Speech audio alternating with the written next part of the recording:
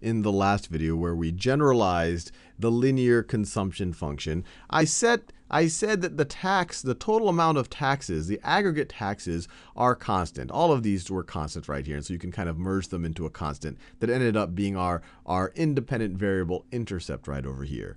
But YouTube user Nilsor1337 asks a very interesting and good question. Well, aren't taxes in some way a function of aggregate income? In most modern economies, people pay a percentage of their income, or in general, the tax base grows as aggregate income or as GDP grows. So is it appropriate to make this constant?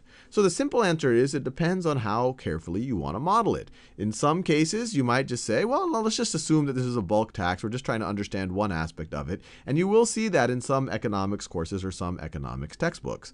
The other way is you could actually model it a little bit more realistic. You could say, hey, taxes really are a function of aggregate income. We could say that T really is going to be equal to some tax rate, I'll write that as a lowercase t, times aggregate income. And in a place like the US, this might be close to 30% of aggregate income or 20%, whatever it might be of aggregate income is what is going to go for taxes. And if you do it this way and you substitute back into this, you can actually get an expression for consumption in terms of aggregate income that takes into consideration the idea that taxes are a function of aggregate income. And just to do that algebraically, we can rewrite this expression up here. So you have consumption, aggregate consumption is equal to my marginal propensity to consume times aggregate income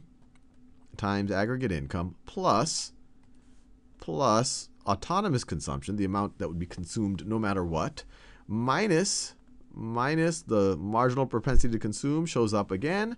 And then instead of writing t right over here, I'm going to write lowercase t times y. So the tax rate times aggregate income. So times the tax rate times aggregate income. So I just took this, instead of writing uppercase t, I wrote lowercase t times aggregate income, and they should be the same thing. But now we've expressed t as a function of aggregate income. And now we can merge both of these. These are something times aggregate income.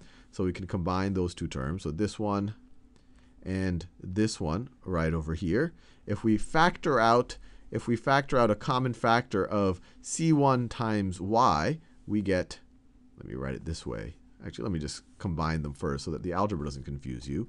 So we get C is equal to C1 times y. So marginal propensity to consume times aggregate income. Now I'm going to write this one. Minus the marginal propensity to consume times, I'll switch the order here. Well, let me not switch the order. Times the tax rate, not just the aggregate total tax value, but the actual tax rate, times aggregate income. So that's those two terms there. And then we're just left with the autonomous consumption. So plus the autonomous consumption. And now over here we have a common factor of, we can factor out a C1 and the y, or essentially the marginal propensity to consume and the aggregate income. And so this is just algebraic manipulation right over here. We get aggregate consumption is equal to, let's see, we could write this as C1 times 1 minus t times y.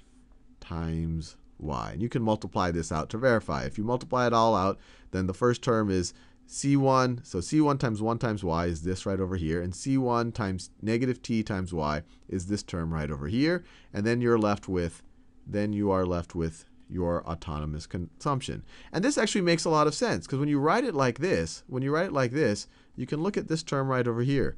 What is this term right over here? Well, 1 minus the tax rate times aggregate income. If the tax rate is 30%, then this 1 minus 30% is going to be 70%. 70% times aggregate income, that's essentially what people get in their pockets. This whole term right over here is essentially disposable income.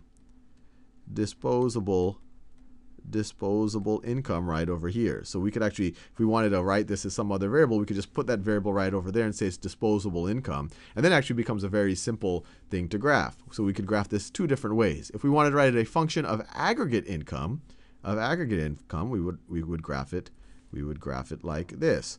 Now, when we express it this way, taxes as a function of aggregate income, now our vertical intercept, so this is aggregate consumption, our vertical intercept is this term right over here, so that is C naught, and our slope is all of this business. And so the slope of our line, the slope is going to be C1 times 1 minus T. And this right over here, the independent variable is aggregate income. Another option, we could set some other variable to say, well, we could say disposable income. Let me call it y disposable is equal to 1 minus T times y. And then we could write this, so it's essentially equal to this business right over there. So then we can rewrite the consumption function as aggregate consumption is equal to the marginal propensity to consume times disposable income plus some level of autonomous consumption plus some level of autonomous consumption. And this actually takes us back to the basics. This takes us back to our very original situation here, where we had some autonomous consumption plus our marginal propensity to consume times disposable income. And if we wanted to plot it this way as a function of disposable income, not aggregate income, then it would look like this.